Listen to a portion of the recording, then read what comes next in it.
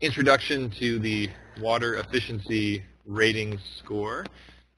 This course is approved for 1 hour in continuing education units, GBCI, AIA, HSW, Certified Green Professional, AIBD, and may be approved for your state-based contractor or design license. I'm your host and moderator today. My name is Brett Little, and I'm the Executive Director here at the Green Home Institute. Green Home Institute is a nonprofit celebrating 15 years this year. We exist to empower people to make healthier and more sustainable choices in the renovation and construction of the places we live. We want to thank our Platinum Plus sponsor, Anderson Windows, for allowing us to be able to do these kinds of sessions, as well as our 2015 sponsors, Cake Systems, Certainteed, Panasonic, Warmboard, and Black Locust Lumber USA. Do you support greener homes? Sign up to become a member today. Help keep these sessions going. Get discounts on in-person and other webinar events, discounts on green certification costs, as well as other benefits for becoming a member. So with that, I want to introduce our speaker today, Laureen Blissard. She holds a master's degree in architecture from the University of Illinois and has built a successful 20-plus year practice in design and construction of buildings and interiors. She is also a licensed architect in Illinois and Wisconsin, as well as having received approval for reciprocal licensure designation in every state except California via NCARB certification. She's a founding member and past chair of the Illinois chapter of the U.S. Building Council and currently serves in the chapter's governance committee as well as the residential green building advocate. That entails numerous public speaking engagements on behalf of the chapter. Additionally, she is also the principal and owner of LB Envirotecture, a small architecture and design firm that primarily focuses on green building program certified projects, existing home retrofits for aging in place clients. So with that, Laureen, take it away. All right. Can you hear me pretty well out there? Or yes, no? Yep. Yeah, okay. Sound great. Yeah. Thanks for the intro, Brett. It's a little old. I've actually retired from USGBC, so, and currently enjoying also being the technical director for the Green Builder Coalition, which is the primary entity that is shepherding this development of the WERS. So with that, we'll just go ahead and start off with the slides. I'm going to do these pretty quick just so that we have time for questions. We only have an hour, right, Brett? Correct. Okay. All right. So the Green Builder Coalition, we're a national nonprofit membership organization, and we run the gamut, individuals primarily, not companies. And our goal isn't necessarily to endorse any green building program, and specifically, it's really more just to assist with green practices and strategies. Learning objectives today, we're trying to go beyond only energy and taking a look at water being important.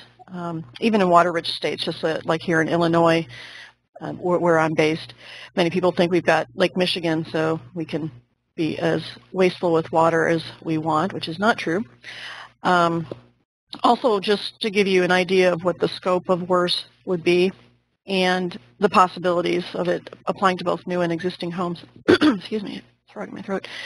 And then also to show that we are looking at a predictive model, not necessarily a prescriptive.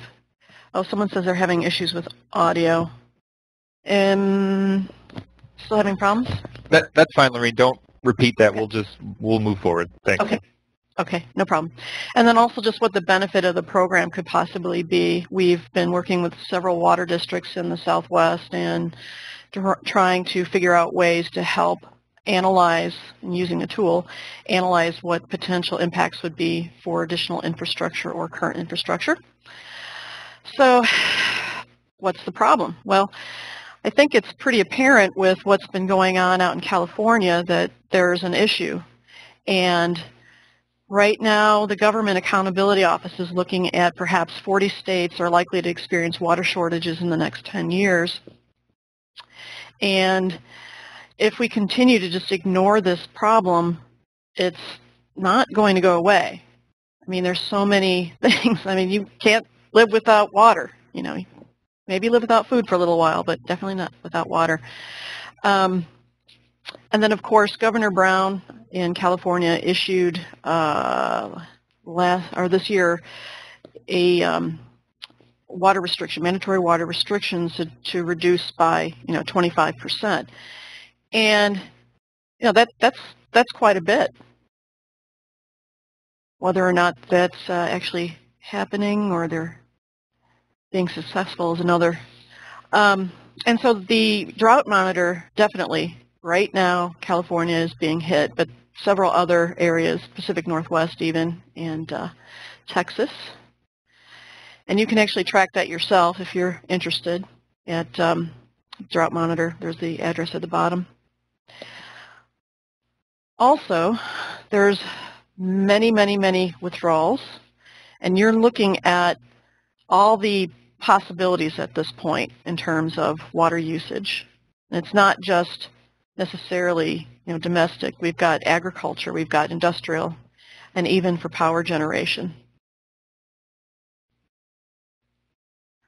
And then also the groundwater, the Ogallala, I don't even know if I'm pronouncing that right, aquifers, this big guy right here, and all of these states basically tap into it.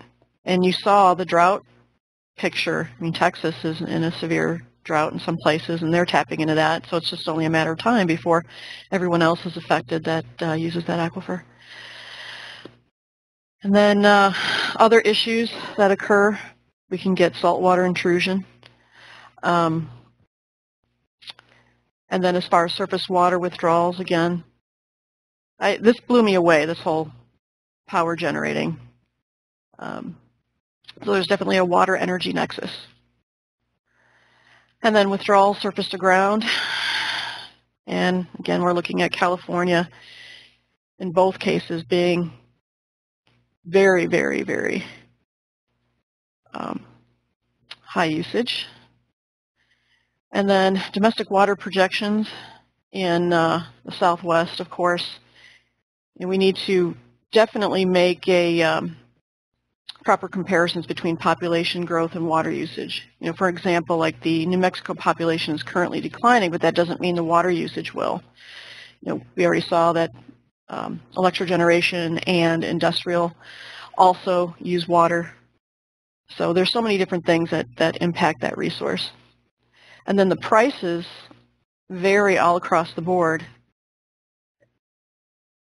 I know here in Naperville, where I'm actually based, it's about $4 to $5 per 1,000 gallons, where, on the West Coast, maybe it's a little higher. And then also, we have quite a bit of waste that happens just from leaks. With replacing faucets and aerators, of course, that helps as well, but really what is that impact? We don't really know unless there's a way to actually measure that impact. And then, of course, irrigation. I don't know about you, but it really bothers me when I'm driving around and it's either pouring heavily and you see these irrigation systems running, or the heads aren't properly installed and the sidewalk's getting watered or the driveway's getting watered. So definitely. Now, doesn't that make the concrete grow better, Lorraine?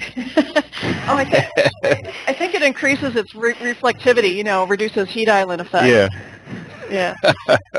I love it. I'm glad you mentioned that. Yeah, just adore it. So we were approached by the Santa Fe Area Home Builders Association and some folks on the Conservation Committee almost 2 years ago, and they were looking for a way to measure the usage or potential usage or predictive usage, because they're, and specifically Santa Fe, ties their permitting process to water reduction strategies. So yes, you can do all these prescriptive things, but without really knowing what the measurement would be, how do you really know what the impact is? And so that's part of the evolution of where this came from. And of course, we've got stormwater challenges too. infrastructure is aging. In Chicago is a big one where we have combined rain and sewer. So whenever there was a heavy rainfall, the system was so heavily impacted it just couldn't handle the onslaught, and of course people ended up with sewage in their basements. Of course, they've taken measures with other projects that have helped to reduce some of those issues. Also, many wastewater treatment facilities are at maximum capacity. That's another issue. We already talked about the aquifers shrinking. Excessive stormwater runoff management is also inconsistent, and it's not necessarily enforced in all jurisdictions. And then, customers really do want to know how much water they're using, and in some cases, a home's water costs and sewage costs are based on how much water is taken in. So it's really a complex problem. And then we've got issues with elaborate systems to transport water. It's an inherent wasteful use of energy and money. And I know on the East Coast, they're definitely looking at ways of keeping as much stormwater on a property as possible, of course, just to reduce infrastructure impacts, but they have that concern of pollution and runoff. All right, so let's see. Oh, we're doing pretty good. I smoked through those. We're going to switch over to my screen and talk a little bit about the program itself, just to kind of couch it, or a little bit of a disclaimer. Right now it's in a Excel spreadsheet format, which is not the ideal. And the intent is to eventually have it all be web-based, and of course there would be an app that could be downloaded. The other intent is, and I'm just assuming everyone here is familiar with REMrate to some extent, there are two versions of that program. One is a way for design teams to just input and do some quick analysis, and then the other is what the verifier or the HERS rater would actually use. And so the intent eventually is to have two versions of this program, and I don't mean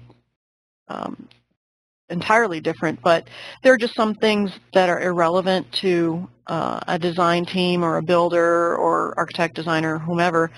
As they're going through the process, those kinds of things would be irrelevant to them, but not to the verifier. So what I'm going to be showing you currently is the spreadsheet as a verifier would be using it. And let's see if we got this technology is going to work.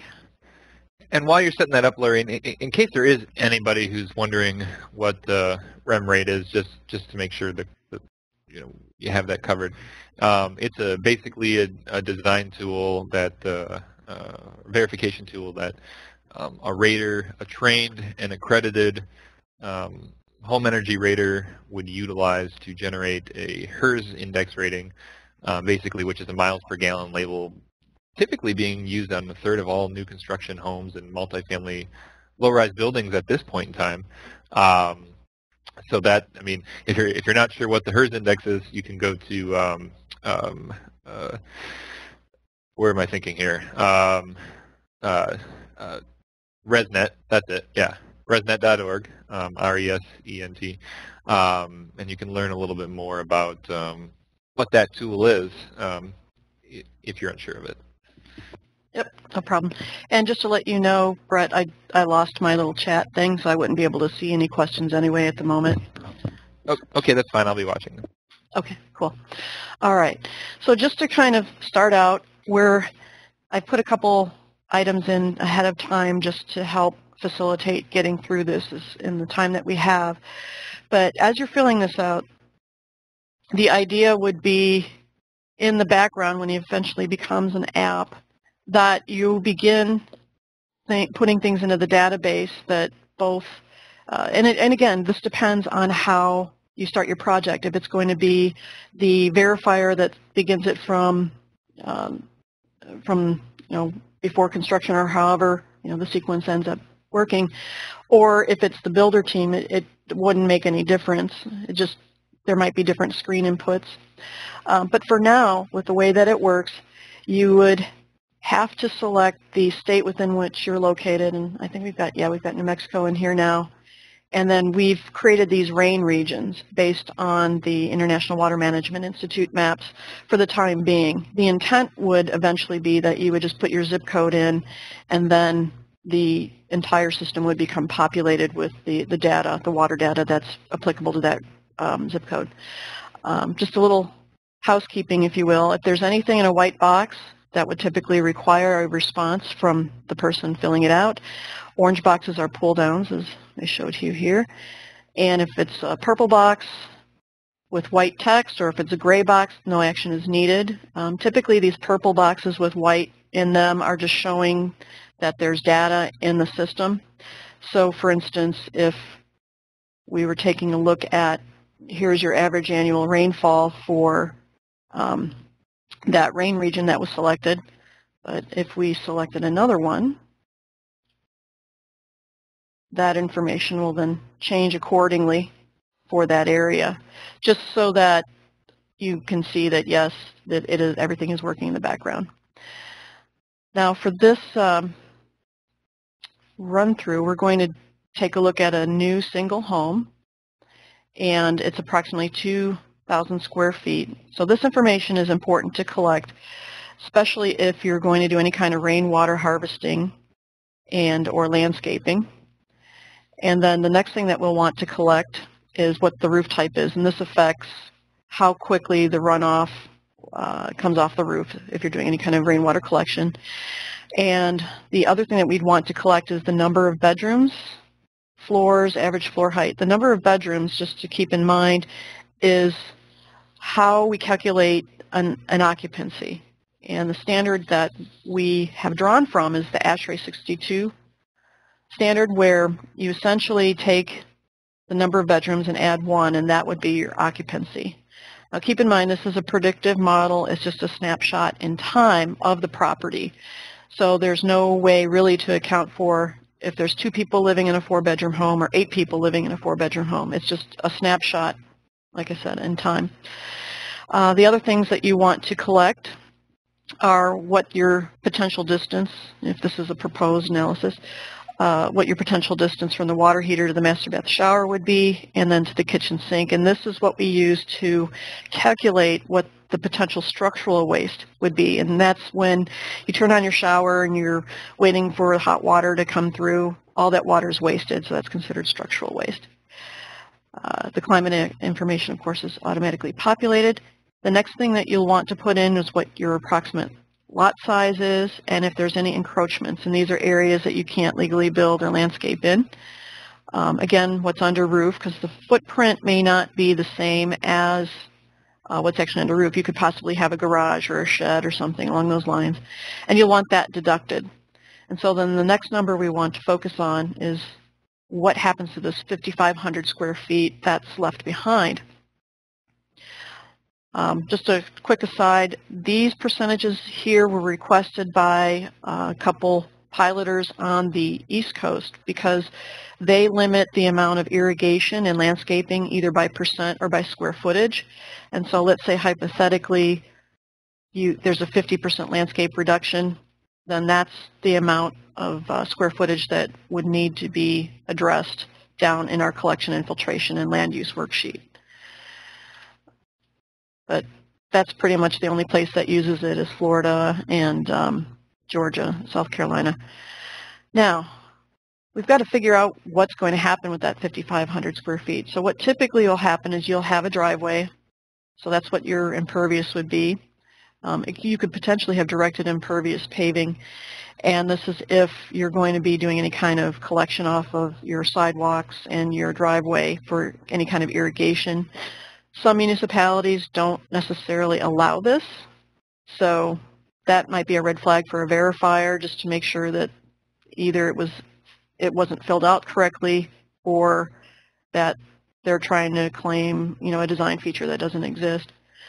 So back to this 5,500 square feet, we're going to attribute 4,500 to new softscape, so that could be anything. That could be gravel, it could be trees, it could be grass. Well, actually no grass is up here, I'm sorry. Shrubs, hydrozoned, flower beds, that sort of thing. And then water features could be pools or spas or fountains, that sort of thing. And then once you get down to the bottom, everything should match up, because what will happen is if there's any kind of imbalance, the system will tell you that it needs to be corrected. So this 5,000 square feet that's left, this now becomes part of that exterior use WERS.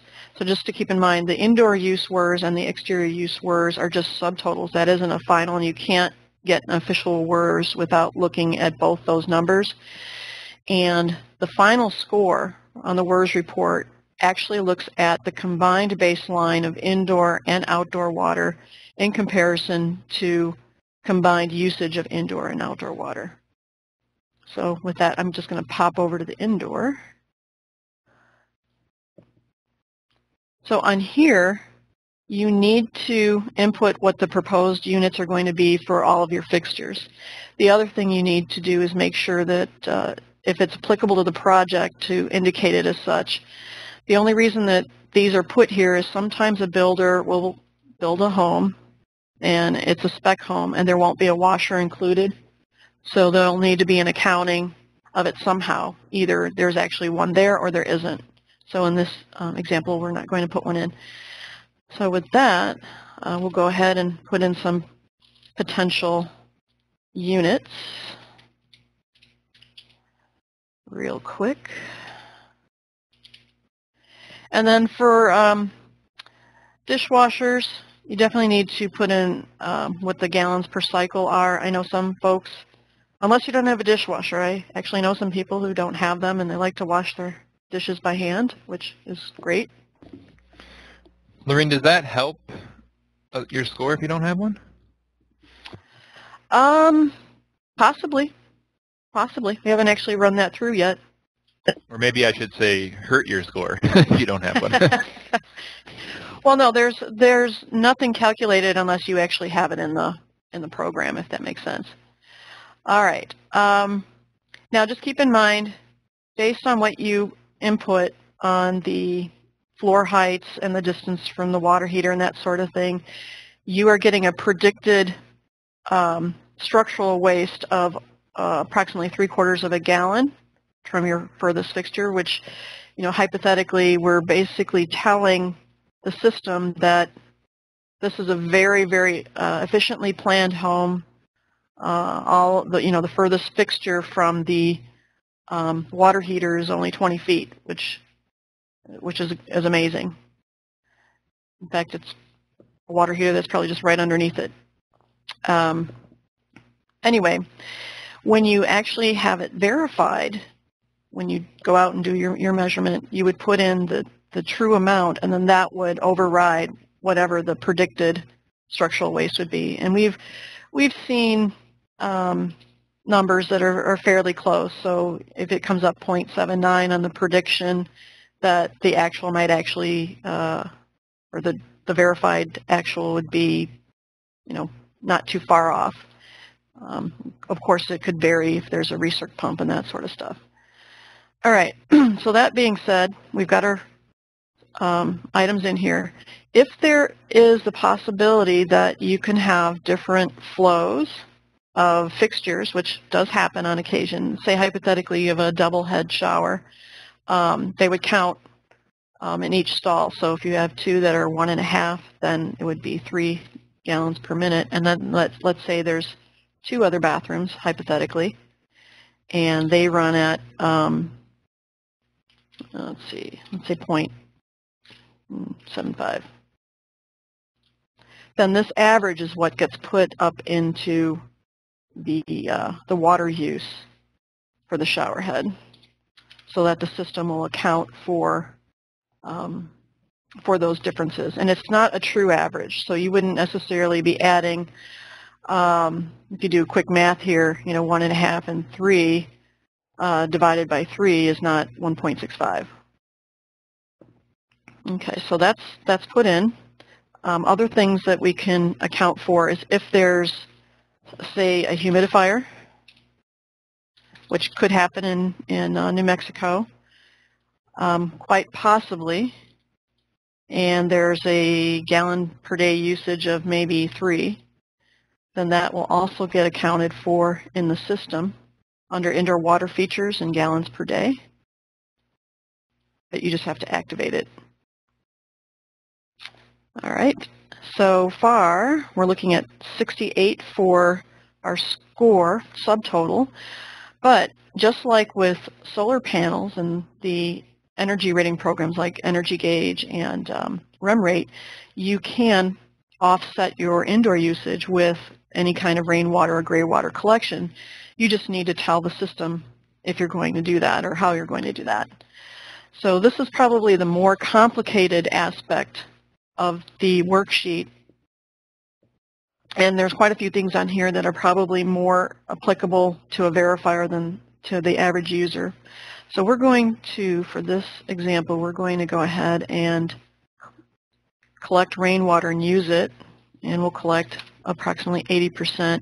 And so right off the bat, you'll get an average available per month, but you'll also be shown monthly what's actually available.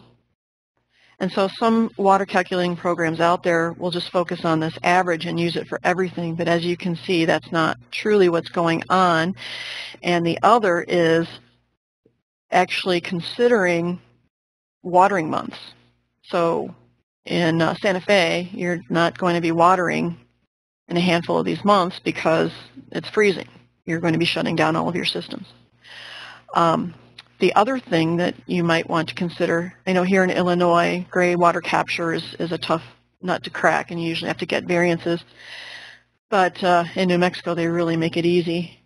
And so right now, with all the input that we've received, the only places that we're allowed to collect are labs, shower tub, and washer. You know, all the other items would be a little bit more difficult at this time. So for the sake of getting this version out, we just concentrated on these 3 items. So what you would need to do is just tell the system, you know, where you're going to be collecting water from. And then there's a quick button. That's what these alls are. Because even though you might say yes here, when you select all, it just overrides that and basically does that, selects all. So now that we've decided, okay, we're going to capture, from where we're going to capture, we need to tell the system how we're going to use it. And the plan, of course, was to reuse the rainwater. But in order to use it indoors, there would have to be filtration. Otherwise, it'll only be allowed for outdoor. And then you just need to tell the system what your plan is. So these little flags, no indoor rainwater capture use selected, means you just have to come down here and say, all right, yes, I'm going to use rainwater in my kitchen sink, and I'm going to use for my labs.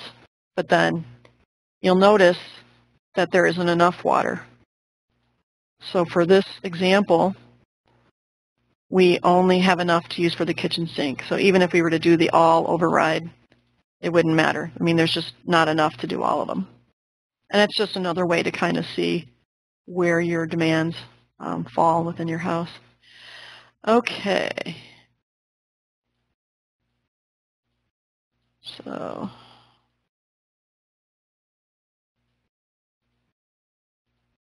yep. And then also there's a safety net. So even though there was a little bit of water left when we did the kitchen sink by itself, and even though it looks like it's probable that it would be okay, there still has to be a little bit left in the tank for maintenance. And this is pretty typical according to ARCSA, which is one of the organizations with which we worked in developing a tank sizing program. Because further on in the spreadsheet here, the system actually sizes that for you. So we can tool around with this until you actually find something that gets fairly close to what your demands might be. I'll see that might be a little bit better, is use it for the toilets. And then whatever's remaining would then be considered for outdoor. Now if we're going to reuse gray water, it's the same situation. You just have to tell it, are you going to use it indoors, outdoors? If you're going to use it indoors, you have to have filtration. Now because we've already selected the toilet up here, it can't be selected down here because you wouldn't necessarily mix those 2 types of water, at least not in this program, and we haven't encountered that as of yet. So right now the piping's all separate and everything is considered separate. So I don't know about you, but hey, we could take a shower using captured gray water if it's filtered and purified. And then you get your tank sizes as well. So you'd have to have at least a 1,500 gallon tank to accomplish this usage. And this one would have to be a little bit bigger. And then, like I said, these are verifier notifications. So the typical planner wouldn't have these kinds of switches. It would just be more or less, okay, yeah, I need this size tank. And then they'd move on. And at the bottom, we get a summary as to what's available for outdoors. Once we've decided, okay, yeah, we're going to be using all these things indoor for, let's see, what did we do? We did the toilet and the shower and tub. Oh, and the other thing we need to do is tell the system what's going on with the rest of the gray water. So we're going to go ahead and say, hey, it's irrigation. So that way it gets accounted for in the offset. Now just to show real quick, we've gone through that computation. This flag goes away, but now you can see how the system is being offset. I think we were at 68 before, or 63, and now we've dropped considerably on the subtotal because we've offset with our capture and usage.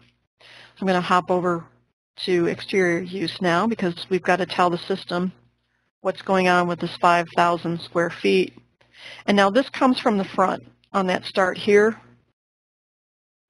where you told the system what you're doing with with the remaining landscape or whatever. And so we've got 4,500 square feet here and 5,000, which has to be accounted for under the exterior use. Again, all these purple boxes are just informational. So here we've got 4,500 square feet in one area and 5,000 in the other. Now, obviously, we're not going to be planting any plants in this water feature, so you just need to tell the system that it's a pool or spa. And there is some accounting for water usage for evaporation and refill. And this other 4,500, let's say hypothetically, it's New Mexico, and they decided, hey, we're not going to do anything but gravel, which is fine. And that does happen. And so now this is our average water need per month, but that's not necessarily true, again, because it's calculated over the every month separately. But this is just to show you that the system is working and calculating in the background. So towards the bottom, what we find is that this would be, the 11 would be the subtotal without using the rainwater and gray water from the previous tab. And so now we're getting closer to that nice little 0 number. But of course, the 4 that is here on the exterior and the 34 that's here on the indoor are not added together and then averaged. As I said before, what's actually going on in the background, the baseline water use for indoor and outdoor is combined and then compared against the indoor and outdoor actual use. So when we get to the report at the end, because we put some dollar amounts on the per thousand, we'll actually get a nice little report as to what the savings per year could possibly be. Now granted, I think, what do I have there? Oh yeah, that's just way too low.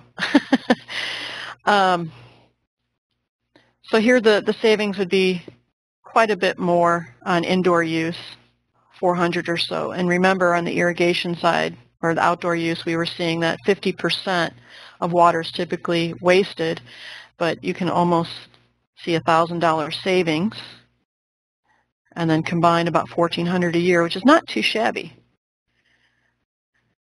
And then your final score would be the 14, because you're using the offsets and you actually take in, and you've actually notified the program that that was your intent. And then there's a nice little diagram that just shows you where that distribution actually occurs in terms of your use per the baseline. And then the very last tab, this verification summary, it's somewhat outside of WERS. It doesn't actually affect the score because many of these items were requested by many of the different piloters we were working with, as well as municipalities that are looking at integrating this with code. In fact, that's what Santa Fe has done. But because they're not measurable and there isn't any empirical data or a white paper that could actually prove what the possible impact would be, it's not included in WERS at this time. However, Santa Fe is a primary example. They wanted to be able to at least award a applicant for a permit some type of points. So if, and in this instance, they asked for a 5-point minimum in each category for indoor efficiency practices and then as well as outdoor. But seeing as this particular example, we've gone through and done a outdoor calc, there can easily be a 4-point award right there because they've gone through the process of actually figuring out what their exterior water use is. So, there are just some things here that, again, they just don't make sense having them as a part of the WERS until we can actually prove, that any of these things will have a measurable impact. For instance, let's see, like here, a gray water stub out is installed. Well, that's not really going to be any kind of impact on a score. So, again, these are just items that are requests for, like I said, municipalities and other piloters, just to kind of get it in the background or in the mind of the designers that, hey, here's some other things that we could possibly do, even though they don't necessarily have a direct impact, but they are possible items that could affect other green building programs. Like, for instance, if you've got excess water flow shut off, that could be a durability thing, or leak detection systems, those types of items. But mainly the WERS itself, the water efficiency rating score, is just these first 5 tabs. And so with that, I'll go back to the slide deck, I hope. Now you're there. Yep, you're there. Yeah, there we go. Beautiful. Oh, it still wants to share it. Oh, there we go. Got it. Beautiful. All right. So the benefits of this, we talked a little bit about this before. We have the potential for financial incentives, reducing tap and stormwater impact fees. Potential tax credits right now. There's a Senate bill in New Mexico, and it's approved and being funded.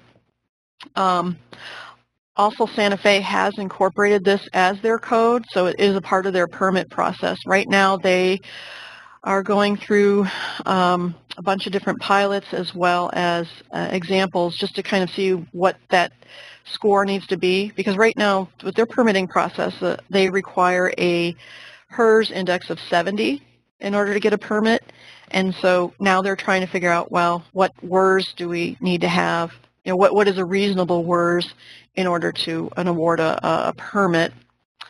Also, of course, long-term conservation of precious and essential resource. And we've recently won an award from Santa Fe. Our team was on hand to pick that up, just because, again, helping Santa Fe with their goals, their sustainability goals, as well as water conservation planning. Of course, we were recognized for that. And then partnerships that we have right now. Of course, Evolve, that's a thermostatic valve that's put on the shower. Essentially, you can start the water, and by the time it gets warm, it shuts off the valve until it's down to a trickle, so that when you're finally ready for your shower, you're not wasting any more water. And of course, Rocchio is a good group. We've been working with them on controllers, irrigation controllers, and they also collect weather data down to the block, if you will. Of course, we think zip code is good enough. Don't think we want to throw in weather data for every address on the planet. And then, of course, Santa Fe Area Home Builders Association and the City of Santa Fe can't can't go by without mentioning them. And we've also been working heavily with Jonah Shine over at WaterSense and helping put together some of these things. We've got this webinar today, but there's a couple other ones coming up that will essentially go through what we did today. So if anybody wants a refresher, feel free to send an email to info@greenbuilder-coalition. And we also have training coming up for those who are interested in becoming either trainers or verifiers. So we're targeting February of 2016. And again, just send an email over to info@greenbuilder-coalition if you're interested. And now to questions. Thanks, Lorene. Can you hear me all right? Yeah, I can hear you great. There was just a little lively debate, a very interesting debate, and I'd like to I'd like to come back to it. Not really a debate; it was more of just general conversation, and this idea that having a dishwasher statistically is going to save more water than hand washing. So, I guess coming back to that, to what degree is WERS going to recognize that, or is there something in the works to recognize that? Well, it does in essence. Trying to think off the top of my head what the rate is. There's a certain number of uses per person and duration that's automatically built into it, but it's not necessarily going to account for behavior. You know, there's no way of actually measuring. I mean, these are just average. Like say, for instance, showers would be a perfect example. This information was provided to us by EPA based on some white papers that they had put together, as well as some research they had done, that, you know, an average shower is X, and it's this duration, and these many times a day, that sort of stuff.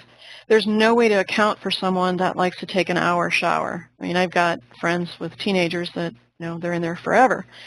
So there's no real way to pick up on behavior, you know, and as to whether washing dishes by hand or dishwasher, I mean, preference is to actually put in as much information as you can, and typically it's very rare that I encounter a project that doesn't have a dishwasher outside of maybe Habitat for Humanity. But like I said, there is some accounting for sink use. It's just probably not to the level of intent or I'm trying to think how to, without actually opening up the program and showing you the logarithms going, or algorithms going on in the background. So there is a multiplier, and there is an accounting for usage per person, you know, whether or not that's hand washing, whether or not that's dishwashing, or whether or not that's, you know, using a dishwasher or not, because there are some people who have dishwashers and they barely use them because there's not enough people and they hand wash anyway. So we try to capture as much as we could in the algorithm. Sure. Yep. If that answers your question. Yeah, I don't think we have to go too in detail. I think that's perfect. I think it was just trying to get more of a sense of how that it's accounted for, and you know, we don't have to dive into the math of it though. So and there's some other questions here piling in, so you know, let's make sure we can get to some of these. Yeah. I know we've got a handful of minutes here. Let's see. The next one, I think. I see it right here. There's a lot of stuff going on. So, so the other one is, I guess, and let me just reword this question because others might be thinking this, but to what degree can this tool be used or plan on being used on anything, other types of buildings outside of just single-family homes? Yes, that is the plan. Let's see if I can share my screen again. Whoa. Okay. There we go. All right, so on the Start Here tab at the front, we didn't have a whole lot of time. I'm not going to go in and do an example, but there is the option to look at multifamily, multiple homes, and hospitality. There's also the ability to look at existing. And this is more or less just to compare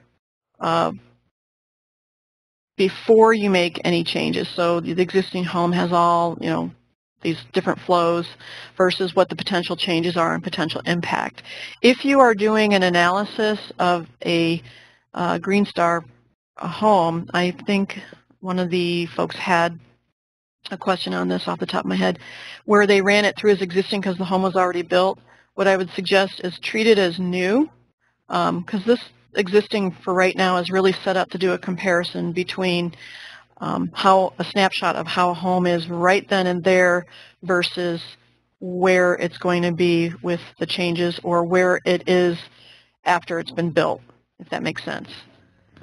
Yeah, I'm glad you mentioned existing because we are hoping to have this more involved in the renovation and remodeling or addition process. Is there any other things people would need to know about the tool that's different if you activate the existing? Yeah, it activates the column for existing units. So let's say hypothetically you've got a 3-gallon per flush toilet, which does happen, and I've encountered that. And let's see, we turned off the washer. But it will definitely calculate that and show you there is a potential to have a WERS subtotal over 100, and then what the potential, lowering would be based on the offsets, and then changing out the fixtures. You could, if you wanted to, use this spreadsheet as it is right now, and just compare toilet to toilet, just what the water usage change would be. If you cleared everything out and just looked at an existing toilet versus the one, let's say you've got a horrible one that does 6 gallons per flush. I've actually seen that. And you just want to see what the impact would be on your water usage by just going to a dual flush, you can do that too. And then back to the original question on multifamily and that sort of thing, multiple homes. So the intent is to have the ability to put the number of units total and then the sample size, and then have the WERS report reflect what that potential impact would be. Of course, right now I've got it set to existing single home, so that WERS report is going to reflect what the changes are based on where the house was existing before you made all those improvements. So I hope that answers the question. Yeah, thanks. And just to confirm too, you said so there is multifamily, there is hospitality, and there is a goal to build this out for other types of building usage? Eventually. Mm-hmm. Great. All right, any other questions? Excuse me, here's a question. Does WERS scoring recognize rainwater harvesting but recharged into the water table? Actually it does. Well, maybe not. Maybe the word isn't recharge. A direct injection, I'm hoping that's what you mean as well. Maybe not. But yes, there is on the capture and usage tab the ability to tell the system what you're going to do with your leftover gray water. Is it going to be for irrigation or for direct injection, which I guess is pretty popular in New Mexico and some of the southwestern states. They just put it right into the ground. So. Yeah, if there's any further comment on that, feel free to drop that in there again. So the next question is just about, and I think you kind of answered this a little bit, but where is the WERS at as far as draft? Is this version 1.0, and what is the process in place for changes and updates? Right. So for right now, yep, this is essentially WERS version 1. The process for changes and updates, we have a technical committee that we're working with all the piloters, and we do want the feedback, definitely want the feedback, and we've received quite a bit as to what changes need to happen. The thing that's tough is right now it's an Excel spreadsheet, but what would be preferable, of course, would have it be available online or as an app. And so there might be some changes that happen from the spreadsheet to that issuing of it, if that makes sense. Yeah, thanks. Just,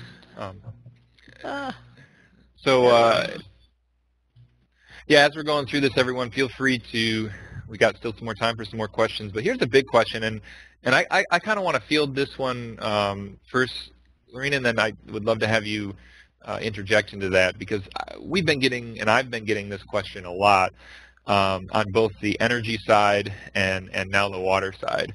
And we're even looking at this question in regards to the redevelopment or improvement of the GreenStar home certification tool in general. And really that question is, here in this context is, why not just use water meter reading and give everybody their score based on the actual water use? And again, we're getting that same question on the energy side for these green rating programs. Why not just take the utility bills and give everybody their rating that way? And I would say that the biggest issue to that is, or rather one of the goals that we have is to develop asset ratings for buildings and homes, so that outside of the users who are using it for a certain amount of time, the market, a buyer, a seller, a realtor, a lender, somebody who's giving a tax incentive, can say, this home has been designed and built from an energy or water standpoint to use this much from the average amount of users with the average amount of people in the home.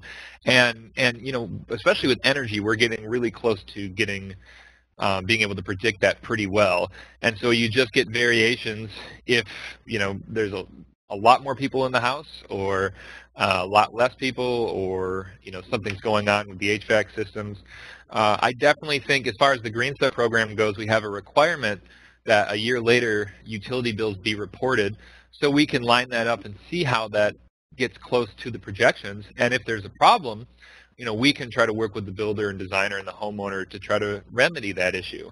So it is important to collect utility bills, and you do have programs like the Living Building Challenge that actually say, at the end of the day, we're use zero water, we're use zero energy. That's how you get your notice.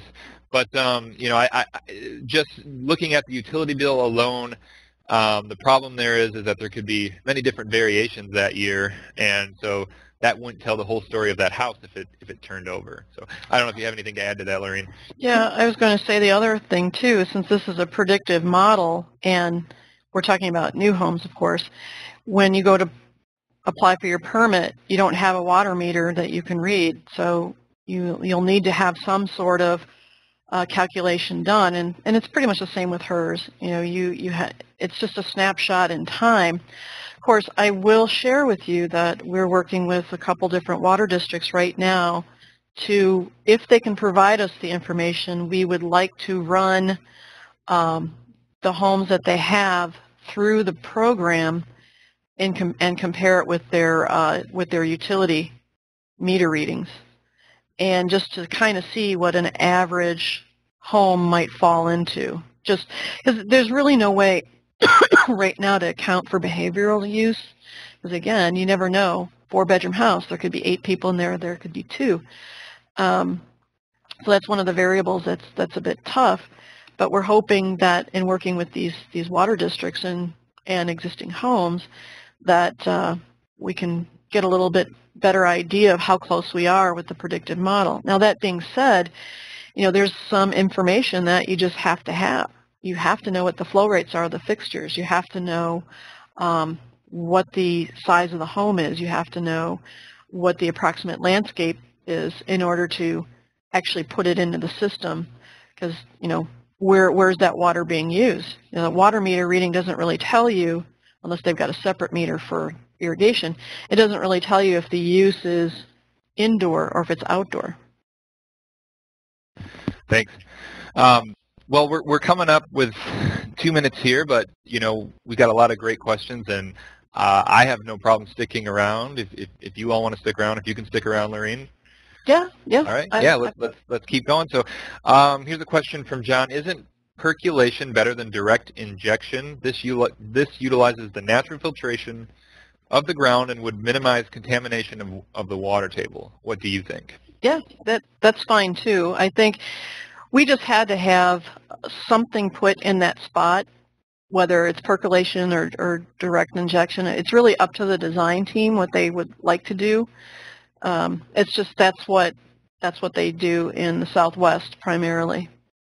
So Yeah, so if you're using the tool and your intention is to do percolation, just, you can select that option and just let us know in the note what it is that you've done so that, or not let us know, but your verifier know what it is that you're doing so that when they go out to verify, that's the system that they see and not a direct injection. But I'll definitely mention it to the committee, about that possibility and that should be an option, or it should be clearer as to how we would define that. All right, next one. So, and I think to some degree, you've answered a lot of this question, but really, I think the core of what the question is does landscape that does not require irrigation get a better WERS index or score versus irrigation? Not typically, because there is still going to be some amount of, trying to think of the right word, hose dragging, if you will, and there'll be a little bit of usage that has to be accounted for, if that makes sense. And so sometimes the hose dragging number, if you will, might be higher than the actual irrigation. And this is something that the Irrigation Association has provided us information on at the moment, and then also, of course, working with the WaterSense folks and the water budget tool, trying to figure out their logic behind that. And there's actually a new standard that's just come out in conjunction with the Irrigation Association on the proper way to develop baselines. Of course, we've used some of that in the program, but these are some tighter standards, and of course, we don't want to necessarily develop it, but we want to be able to point to that ANSI standard and say that, this is how the outdoor baseline is being calculated, because there will be some sort of usage, and they're figuring on what that minimum would be in order for landscape or planting to, I can't even think of the way they describe it. So it looks quasi-healthy. Does that make sense? Yeah, I think so, and certainly if Joni, you want to chime back in with an elaborate question on that, we can get to that too. So here's another great question, and I was actually thinking about this too as we were going through here, and I think it's kind of speaking to stormwater mitigation and using this tool to verify stormwater mitigation. The exact question is, regarding recharging the water table, we often propose direction roof and hardscape rain to the on-site wetland or ponds created on-site. Would the WERS recognize this strategy? Ooh, I like that. Well, right now the only way it would recognize it is with that direct injection option, but that you would be using it for ponds on site.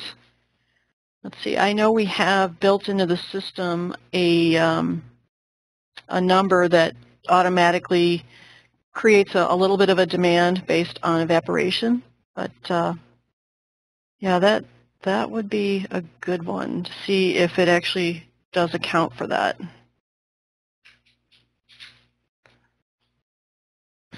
Thanks.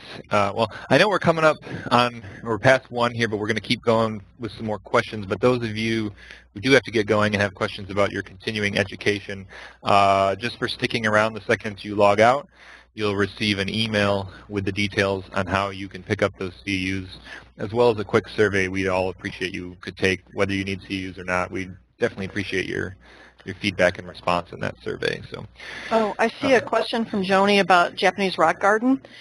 That does get accounted for. That is, or it would be considered a non-vegetated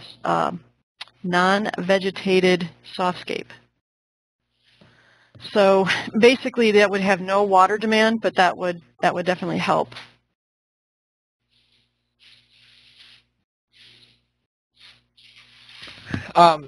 So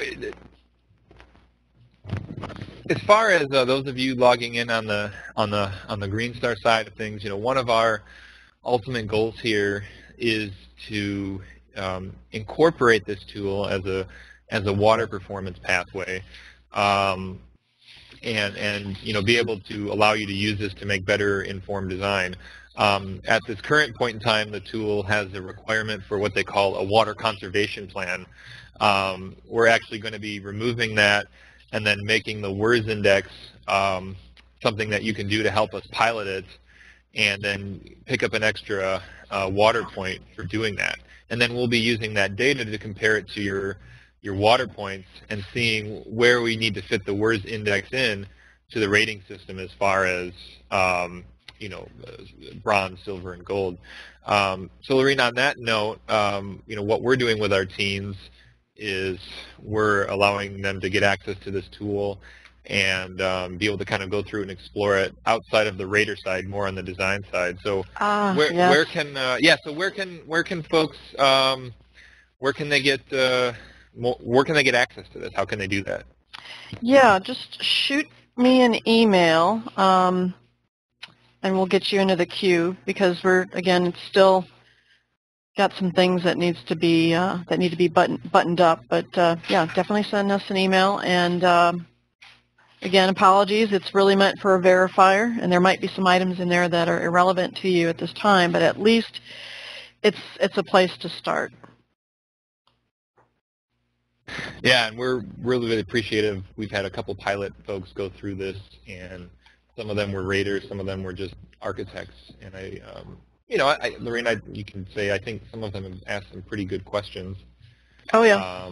That really helped us figure out how we can fit this in. And I kind of wanted to bring that question up too. We know a lot of these green building rating systems are moving towards a performance-based option. Just yesterday we were doing a course on Lead for Homes version 4. If any of you know about what's going on with that tool, they've actually integrated a water assessment for both indoor and outdoor performance pathway. Some of the benefits to that are, you can circumvent some of the prescriptive requirements of flow rates if need be. And the reason you might want to do that, like we have a project using V4 that has some specific challenges as far as the flow rates of the toilets, and even getting down to the most basic levels to score a point in LEED. But the great thing is on the performance metric, they could use a 1.6 gallon per flush toilet, but then make up for that water usage elsewhere on the performance pathway. So, we see tools like LEED, Enterprise Green Communities in their 2015 program just launched another water performance pathway rather than prescriptive. So I guess besides just mentioning that, my question, Lorene, is how does WERS differ or maybe complement some of these water tools from LEED, Green Communities, the WaterSense outdoor water budget, or even how is it different than the certified WaterSense New Homes program? Yeah. Wow. Well, for one, you were talking about the possibility of, let me see if I can share my screen again. You can do exactly what you described about being able to do comparisons, or let's say hypothetically you want the steam shower, or you want 2 shower heads or whatever in the master, which is fine. You just have to compensate for it somewhere else, and that's exactly what you were talking about, Brett. You'd have to button down the performance on something else, and it's just like a juggling act.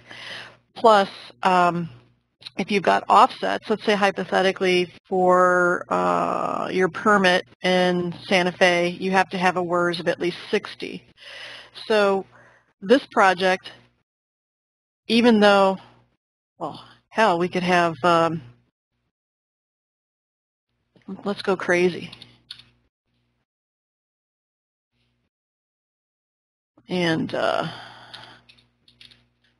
we've got the steam shower from Kohler, and they could go ahead and as designers and put that in, because they've offset that usage with collection, they're still under 60. So, of course, the usage goes up a bit, but they're still under the performance index that was requested for permit. So there's that possibility. Now, in speaking about the WaterSense program, the main difference there, I know how they do their calculations, and it's an ETO average, and actually it's the peak, and it's spread out over the entire year. And when we ran some of their projects, or some of our projects through theirs, there's typically a 10 to 20,000 gallon difference. And part of the, I don't know if I want to say secret, but what WERS is doing in the background, especially on the exterior, is it's really only looking at the months that you are really and truly going to be watering, plus it looks at each month as a separate compartment. So there isn't a 12-month averaging over the whole year, and watering is only going to occur when it's not freezing.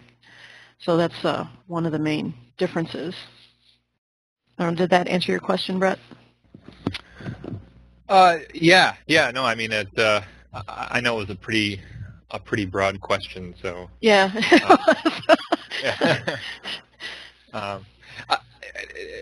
And I also know there are other water performance tools being developed, potentially one by ResNet, perhaps. I'm not sure. Is there going to be any connection or collaboration on that? I can't really speak to that because I'm not really sure, one, where they are in the process. I do know that the current version of REM rate 15 is going to incorporate at least hot water in structural waste, but I honestly don't know where they are in terms of their rollout, or how they're actually going to approach their tool. Okay, yeah. I just, if some of our participants might have caught wind of some of that, get a quick update on where that's at. But it seems like there's just overall a lot of progress heading towards this idea of measuring water performance, similar to the way we do energy. So, I'm really excited to be, and the Green Home Institute is really excited to be collaborating with the Green Builder Coalition to get the word out about these tools and get them into the hands of the raters and designers to make better decisions. So with that, I don't see any other questions. I do want to wrap the webinar up here. For those of you listening live, your continuing education will be emailed to you. If you don't see it, check your spam. It should be in there. For those of you online watching on demand, make sure to take your quiz at the end of this to get your continuing education units. I want to thank Lorene from the Green Builder Coalition, as well as Mike, whose name is up there but couldn't be present today, for all of their work in putting this together. Encourage you guys to reach out to them, ask more questions, attend some more of the sessions. This session will be recorded and made available. Lorene, where can they find your contact information? It should be up on the screen. Okay. Yeah, so lb@greenbuildercoalition.org. Reach out to her for more questions, and thanks again, everybody. Take care. All right, cool.